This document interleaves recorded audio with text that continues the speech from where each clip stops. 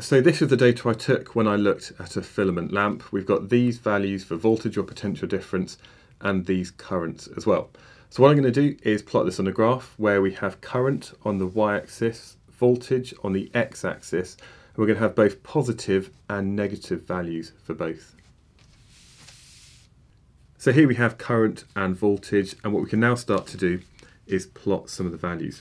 So we've got 9.87 and 1.94. So 9.87 is about here, and it's 1.94, which is there. And now I'm just going to plot the rest of this data. And we've got the origin here, because when there's no voltage, there's going to be no current. And then we've got the negative values as well. Okay, so that's the data plotted. Again, we can see that maybe if we put our ruler here, we can't really draw a straight line of best fit. So that means we're going to have a curved line of best fit.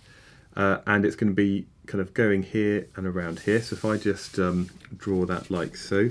And again, this is why I've used a pencil in case I make any mistakes.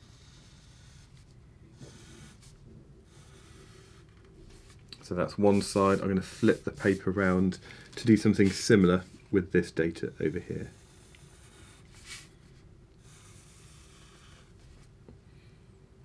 Okay, so that is my line of best fit for a filament lamp.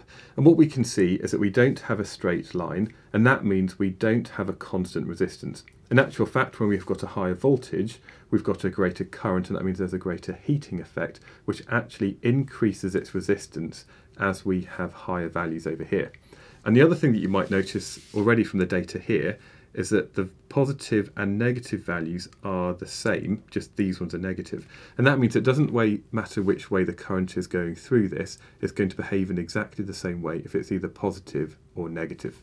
So this S-shape curved here is the kind of thing that you'd expect to see for a filament lamp.